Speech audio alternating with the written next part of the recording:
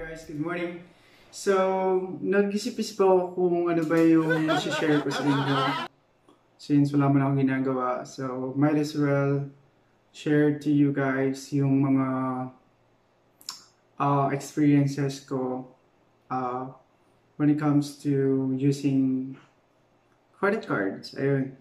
So, pag-usapan natin today guys yung mga advantages and disadvantages of using credit cards. Okay? So, kung gusto niyo malaman yung mga details about doon, just keep on watching this video till the end. Okay, just a quick background. I've been using credit cards for almost 8 years now. Yeah! I got my first credit card back in 2012. And kung hindi ako nagkakamali, BPI yung unang-unang credit card ko noon. It was a Blue Mastercard. And back then, yung limit ko lang is like 40,000 pesos. I believe. Oo, 40,000. At yung first credit card ko na yun, actually, ang daming memories noon. Kasi that was the card that I used on my first international travel. So, sobrang di ko talaga siya makakalimutan kasi it was my first credit card at the same time my first international travel to Singapore. So, ayun. Tapos, di ba maraming parang haka-haka na kapag meron ka ng credit card, magtutuloy-tuloy na yan ay papadalan ka ng credit card sa bahay. Hindi siya literal na papadalan ka kakagad ng credit card. This is my own experience, But then, totoo, as in talagang nagkaroon ako ng parang problema dati sa utak. Kasi I tend to apply. Halimbawa, nasa mall ako, tapos since may credit card naman ako, and I know I have a good credit standing back then, so parang ginawa ko, kada may makita ako sa mall na may mga nagbibigay ng flyers, Sir, apply ka, ganito, ganyan. So ako naman na super excited, tanggap naman ako, sige, lahat ng form. Unknowingly, hindi ko alam na parang, ang dami ko na palang na-fill outan na form sa iba-ibang banks. So dumating yung time na, I think that was 2015 or 2015 yata yun. Parang ang dami ko ng cards. So parang imagine from 2012 to 2015, I got siguro more or less mga 8 credit cards na. Nagsimula ako sa BPI, di ba? So nagsunod-sunod na siya. Back then kasi yung Citibank, hindi pa tawag doon, hindi pa nila kino-combine yung mga credit limits ng bawat isang card. So kung may 4 ka na credit card sa kanila, 4 din yung credit card, 4 din yung credit limit mo rather. So parang ganun, sobrang dami, grabe. I mean, sobrang nalulungo ako sa credit card dati, para siyang bisyo sa akin dati na bibigyan ng flyers, mag-fill out ako, tapos di ba may mga freebies nga. So yun ang ginawa ko hanggang sa hindi ko namalayan, dumating yung araw na parang, dami ko na palang credit cards. At the same time, having a lot of credit card entails a lot of responsibility as well. The number of credit cards that you have, the bigger responsibility you will have. So you better be careful, guys. Yun lang ang isa kong ma-share sa inyo. Ayun na guys, so ngayon, let's proceed na dun sa ating main topic, which is advantages and disadvantages, or what we call pros and cons of credit cards. Okay? So, gusto kong simulan muna guys sa disadvantages. Mamaya na yung mga advantages, okay? So, disadvantages. Okay? Una sa listahan ko is overspending. Paano ko nasabing magkakaroon ng overspending? Ganito nga, gaya na na-share ko kanina sa inyo, kapag may credit card ka, you have this attitude na parang, sige, bilhin na natin yan, may card naman ako. Hindi mo nalalaman, sobrang ganun lagi yung scenario. Lagi mong sinasabi, sige, bilhin na natin yan, may credit card naman ako. O, bili tayo ng bagong TV, bili tayo ng bagong sofa set, sala set, bili tayo ng bagong aircon. Unknowingly, nagbi-build up yung ano mo, yung mga expenses mo. To the point na hindi mo pa sinasahod yung sweldo mo sa akin kulang pang pambayad mo ng credit card bill na darating sa katapusan. So, ganun nagkakaroon ng problema sa overspending. Then, second, for the disadvantages, we have interest and fees. Ano ba yung mga interest na yan and fees? So, simula tayo sa mga fees, okay? So, basically, kapag may credit card ka, may tinatawag tayong annual fees, okay? So, basically, ito yung parang annual payment mo dun sa card, basically for using the card, okay? There are banks na wini-waive naman yon for the first year. However, for the next succeeding years, hindi na nila i-waive unless may mga kondisyones silang ipapagawa sa'yo para ma-waive yung fees na yon. Okay? So, I have encountered that several times and nakaka-stress. Merong bangko na hindi nag-waive sa akin ng fee at binayaran ko siya. Annual fee niya is 3,500. Imagine kung gaano siya kalaki. So, ayun. Going back, yun nga, so fees, annual fees. So, nowadays naman ang kagandahan kasi may mga credit card companies naman na ngayon na parang nagbibigay ng annual fee for life. Parang free na siya for life. Just like my HSBC Platinum card. I got it back 2018, I guess. Parang nakuha ko siya online. Nag-apply ako online, may promo sila na annual fee free for life. So, I got it. So, hanggang ngayon, libre pa rin yung annual fee. Automatic nire-reverse nila or wini-waive nila yung fee. And imagine kung hindi nila i-waive yung fee ng HSBC Platinum card ko, which is about 5,000 pesos. So, laking pera din nun, di ba? Yeah! So, yun nga. So, be careful with those cards na ina-apply nyo. Make sure na itanong nyo muna kung annual fee free ba to for life or kung sa first year lang. Kung wala na talaga kayong choice, so better yet, take advantage of having the credit card. Then, pag dumating na yung ika-second year nyo, sisingilin na kayo ng credit card, try to call them, try to haggle, or makipag-negotiate kayo on how you can have that annual fee waive. So, madali naman yun kapag minsan yung mga bangko sasabihin, okay sir, kailangan nyo po mag-spend ng at least 5,000 pesos for the next 3 months for us to waive the annual fee. So imagine, so kung mag-grocery ka naman for the next 3 months, definitely mag-grocery ka naman talaga. So, gamitin mo yung card. Parang yun na lang yung gagamitin mo pambili sa supermarket, gano'n. Para gamit mo yung 5,000 na requires fraud. I was once a victim of fraud before. Actually, recently lang, 2019 yata yun, dito ako sa Pinas, nagkaroon ako ng transaction sa Switzerland. Imagine, nasa ibang bansa yung transaction ko. Good thing is, pagkakita ko ng transaction, na-notify ko agad si BPI na why meron akong ganitong transaction, hindi naman ako nag-out of the country. So, parang sabi ko, this is fraud. So, ang ginawa nila, they block the card. They immediately block the card. Yeah! Para wala nang another, fraud transaction na mag-appear or magawa dun sa account ko. Then, they send me a new card. That's a good thing. Dapat, proactive ka mag-check. Dapat lagi mong chine-check yung mga transactions to make sure na walang mga fraud transactions or walang fraud charges na mag-a-appear dun sa mga statements or bills mo. Ayan. So, yun yung isang magandang habit na gawin. Mag-check lagi ng mga transactions, charges to avoid fraud charges. Or kung sakali magkaroon man, ma-report siya agad at magawa ng paraan or magawa ng solusyon. Alright. So, the fourth disadvantages na meron ako dito sa list ko is mounting debt. Ano bang ibig sabihin nun? Sabi dito kasi, if you carry a balance on your credit card from month to month, it can be very easy for charges and interest to rack up. So, ang ibig lang sabihin nito, halimbawa ako, di ba nga sabi ko nabayaran ko lang kanina is 2,000. So, may natira pa akong balance sa 3,000.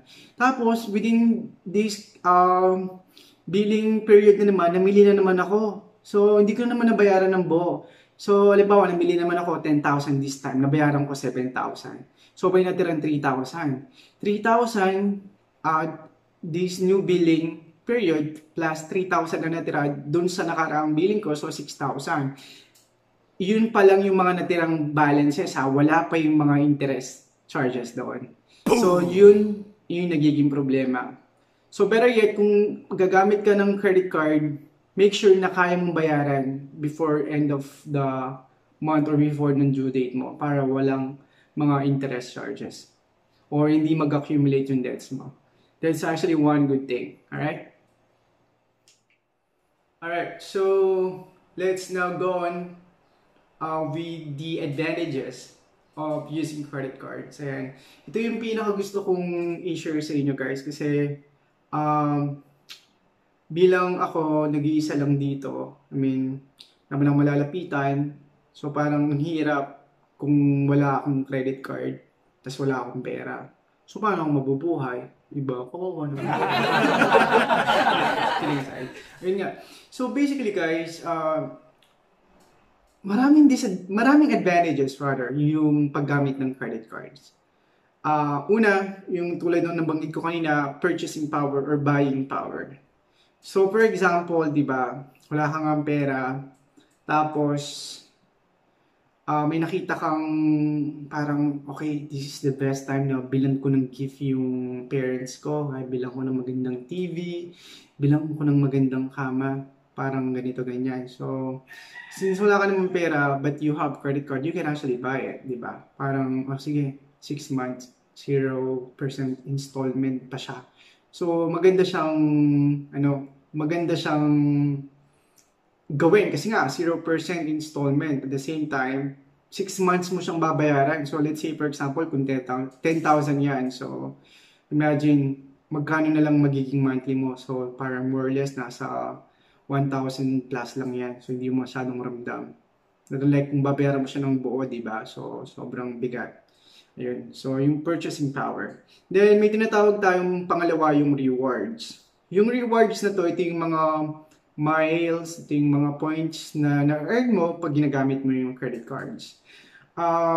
Just like with my Citibank before, I used to earn miles for every transactions na gagawin ko. Depende sa bangko. Mayroong mga bangko na parang for every 30 pesos na transaction, you're gonna earn 1 mile, you're gonna earn 1 point. Depende. So, all throughout over time, hindi mo mamamalayan, nag-accumulate na rin pala yung mga points or rewards mo. Yun yung ginagawa ko minsan. I tend to use them for free flights abroad. So, maganda siya. Yun yung isang magandang advantage ng credit cards. Then, also, we have here in the list, convenience. Tama. Convenient nga talaga kasi nga, di ba, wala kang pera.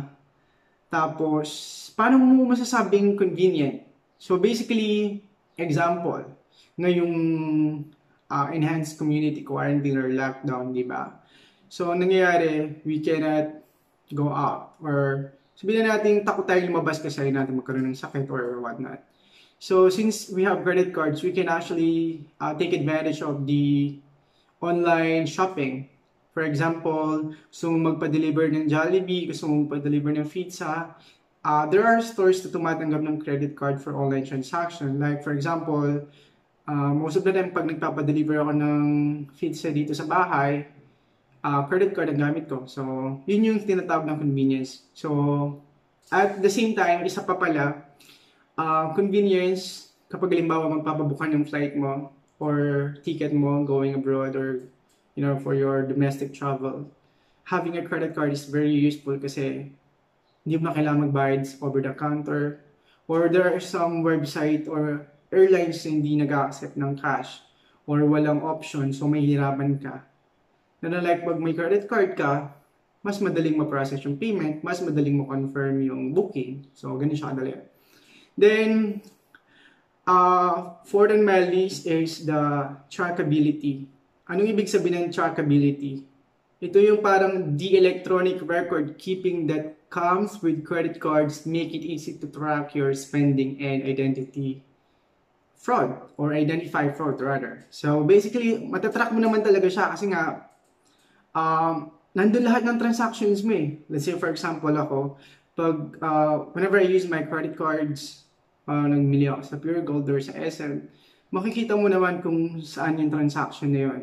So papakita naman kung FTI ba, ano ba siya, tawag dito, Pure Gold ba, kung SM ba, makikita mo doon. So, marirecall mo, ayaw nga pala, na namili pala ako nung weekend. So, makikita mo, matatrack mo siya easily.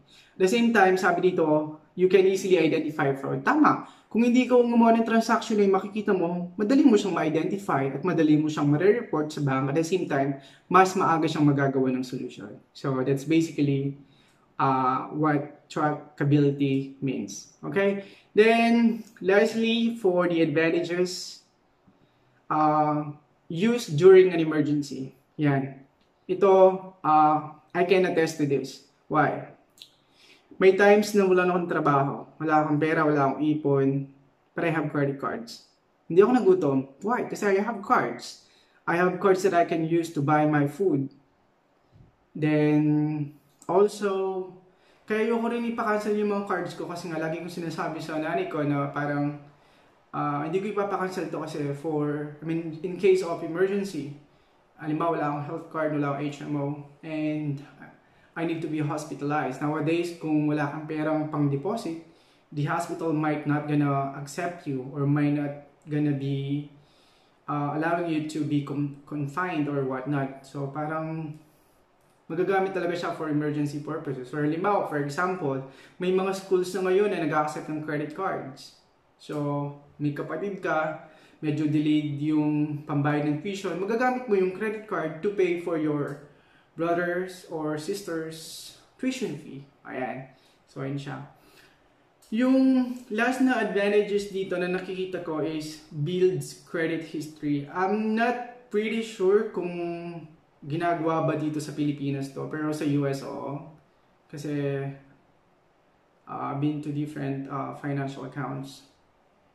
Talagang yung paggamit ng credit card, it would actually help you to build a good credit rating or credit history.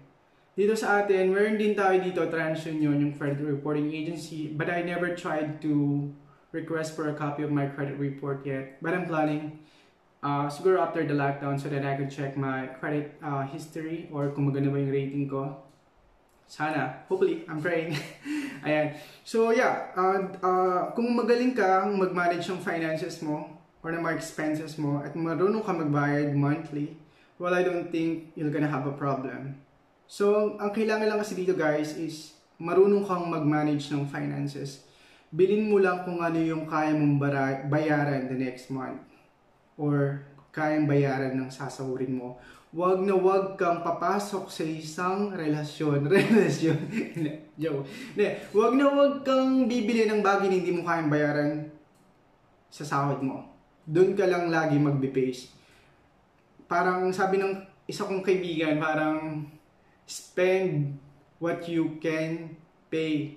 Hindi yung mag-spend ka na mag-spend, mimili ng mga bagong gamit para lang may masabi ka sa mga friends mo na, oh, I have a new gadget, I have a new iPhone and all that. Then, hindi nila alam, hirap na hirap ka magbayad ng credit card.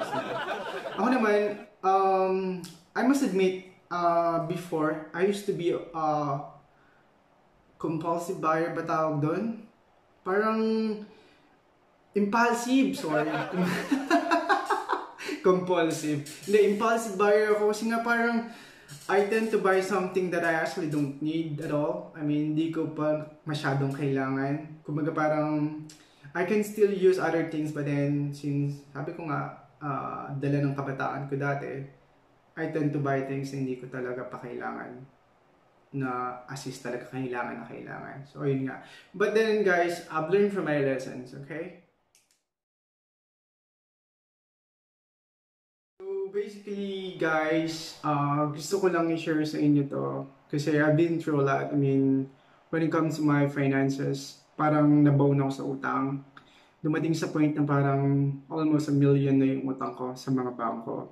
just because of my credit card bills na nag-accumulate, interest charges, something like that. Then nagkaroon ako ng loan. So parang sabi ko, this is enough. I cannot do this anymore. Parang dumating na yung point na parang hirap na ako. Parang pumapasok ako sa work just to get paid. At the same time, pagdating ng sweldo, kulang pa pambayad ng mga bills ko. So dumating ako sa point na yun, I was really hopeless.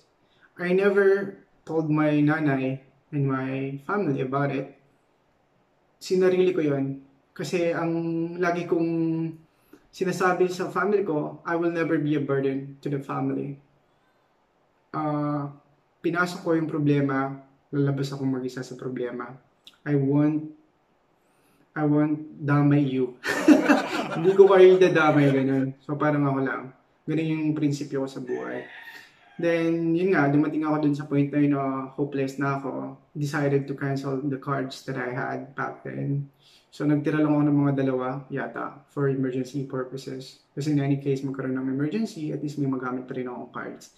Tapos, nakiusap ako sa mga banks. I called them to close my cards. Then, I asked for like a payment plan arrangement para mabayaran ko ng buo pa din yung mga utang ko sa kanila. At the same time, hindi mako-compromise yung sarili ko. I mean, may matitira pa rin ako na sahod. So parang mangyayari, monthly, magkakamap sila, magbibigay sila sa iyo ng parang monthly payment plan arrangement. Like for example, kung utang mo is 50,000, okay, you gotta pay 2,000 every month. Hanggang sa fully paid mo yung 50,000. So, ganun yung nangyari sa Citibank ko before. So, ayun, awa ng Diyos ngayon, bumaba na yung utang ko. Hindi pa siya fully paid talaga na naubos na yung million ko ng utang. But I can say, nakarecover na ako kahit paano. Wala na akong loan sa bangko na fully paid ko na lahat. Mga credit cards ko ngayon, just to share with you guys, I'll show you some of my credit card bills now. Ayan. Ipa-flash ko na lang sa screen para makita nyo kung magkano pa yung binabayaran ko ngayon. So, ayun siya. So, kung nagbabala kayong kumuha ng credit card, just be mindful guys with your finances. May ayokong dumating sa point na kayo din mahirapan. Sobrang hirap guys. Ang hirap. At saka ayoko rin na tumakbo sa mga responsibilities ko. I use the money, I use the card. Then, by all means, kailangan kong bayaran. Hindi ko tatakbuhan yan. Yun yung isa kong prinsipyo pa. Kasi I have friends na may credit cards, but they actually tend to parang not pay the cards, parang tinatakbuhan na lang. Ayoko nang ganun kasi ako, parang ginamit ko eh. Nag-enjoy ako, nakapag-travel ako abroad. So why not pay it, di ba? Kasi ginamit mo naman eh. Yun yung parang naging prinsipyo ko sa paggamit ng credit cards. Wala akong tinakbuhan, malinis ako sa mga bangko, nabayaran ko lahat ng utang ko mga dati. So, yun yung isa kong magandang attitude or ugali na pwede kong i-share sa inyo. Huwag kayong tatakbo sa mga pinagkakautangan ninyo. Kung may utang kayo, bayaran nyo. Makiusap kayo kung wala kayong pambayad. Find ways, di ba? Pero huwag yung tipong tatakbuhan nyo dahil credit card, wala naman nakukulong. Hindi guys. Dapat, pinasok mo eh. Panindigan mo. Mayabang ka, di ba? Namili ka. So why not pay the amount? Kasi ginamit mo naman, nag-enjoy ka. So parang ganun lang guys yung logic na. Ayun nga. So anyways, kung may mga question kayo about sa credit cards, kung paano yung mga techniques, kung paano ma-waive yung mga fees, just leave a comment down there in the comment section and I'll try to answer those questions guys. Alright, so well, thank you so much guys for watching this video. I know medyo mahaba to. And if you have any other questions, just let me know. Alright, thank you and stay safe. Bye!